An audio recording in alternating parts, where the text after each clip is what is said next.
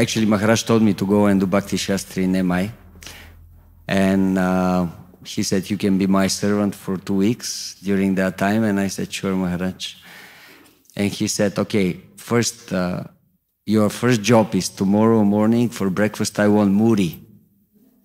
I said, what is muri? He said, don't worry, just go to shop, they'll tell you what is muri. I said, okay, no problem. So I went, I asked, they gave me 1 bag of muri. I said, okay, job done. And then Maharaj gave a class in the morning and we started going towards his room. He was staying in Vaishnava Academy, opposite to Goshala. And he said, you have my breakfast? I said, sure, Maharaj, I have it. And I show it from my bag. And it was like the plain muri they're selling in the shop. And he said, this is not muri. I said, it's muri, Maharaj. He said, no, it's not. I said, Maharaj, they told me this is muri.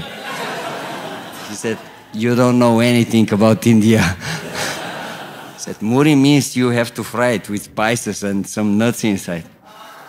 I said, Maharaj, sorry, so can I go to shop and buy the ready one? He said, no, how I'm going to eat this?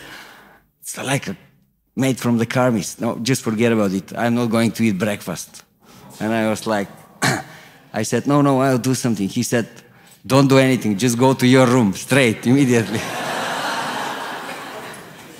And I was almost crying in my room.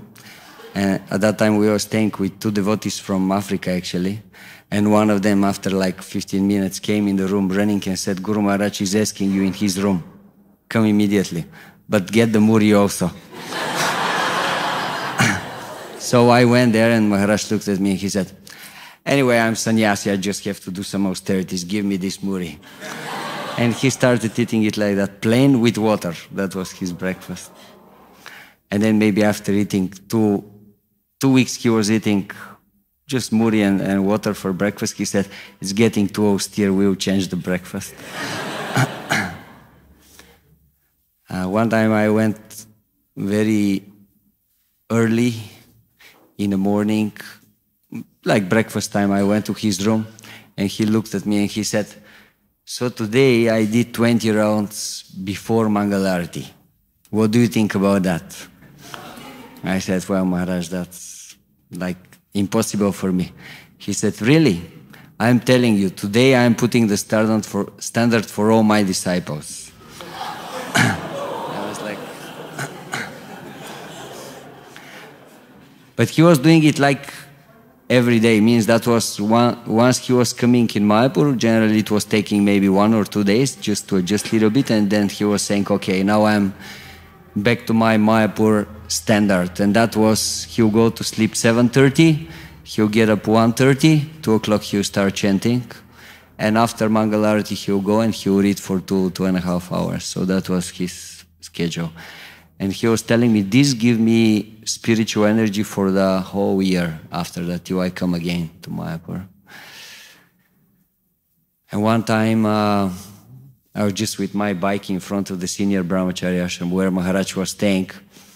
And like little before that, he told me, today I have lunch with Jayadvaita Maharaj in the house of Nareshwara Prabhu, one Prabhupada disciple. So I said, yeah, sure. And Jayadvaita Maharaj came out and left. And then I went in the room of Kadamba Kanan Maharaj and I said, Maharaj, what's happening? He said, yeah, I'm waiting for Jayadvaita Maharaj. We have to go for the lunch. I said, but Maharaj, I saw him leaving already. He said, what? Check in his room. And I went, I checked. He's not there. He said, so that means he's really ahead of me. I have to do something. And I told him, well, Maharaj, I have a bike, I can give you my bike. He said, but no, you drove me.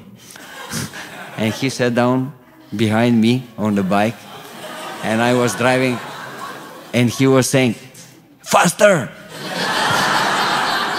Just go faster!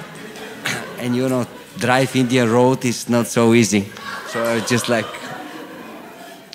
and because there were so many holes, and he was like, saying, faster! Oh! Anyway, go faster! So we managed Jayadvaita Maharaj was just entering the house, And we just stopped there, and Kadamba Kanan Maharaj just stayed next to him, and he said, thank you. He left inside. Anyway, many stories. I just wanted to share maybe 2 more things, because we are kind of out of time. So one thing is, one time Kadamba Kanan Maharaj shared something with me I really liked. He said, if they ask me to do something, I don't like to say no. So this is like something in my life. If someone is asking me to do some service, I don't like to say no. So you try to do the same. So I think it's applicable for all disciples of Maharaj. Try to follow his mood. And other thing is, we were in New York, and because one time, maybe you remember, in one Vyasa Puja, Kadamba Kanan Maharaj, he was speaking that he wants all his disciples to be kind. Do you remember this? Yes, Puja. He was pushing this. He was saying, I want my disciples to be known as kind, to have good relationships between themselves and with the other devotees. So Maharaj was just leaving New York, and me and another devotee, Matanga Prabhu, some of you know him, we entered the room of Maharaj. No, Matanga, he's very nice devotee, but sometimes he can be a little bit pushy with the devotees.